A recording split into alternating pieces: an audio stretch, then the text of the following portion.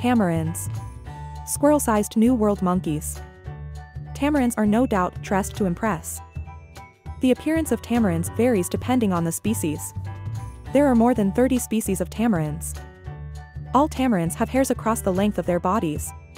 They vary in color, with some like the golden lion tamarin appearing goldish-orange, while others look brown, black, or white. These creatures are diurnal and arboreal, and run and jump quickly through the trees. Thanks to their long tails and sharp claws, tamarins can deftly move along tree branches and reach speeds up to 24 miles per hour.